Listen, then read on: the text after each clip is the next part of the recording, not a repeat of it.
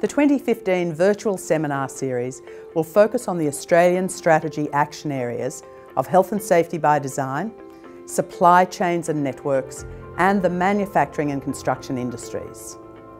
Good work design gives the highest level of protection against harm that is reasonably practicable. It also enhances business success and productivity and workers' health and well-being. When people in businesses across supply chains work closely together, they can improve the health and safety of workers and the overall success of the businesses.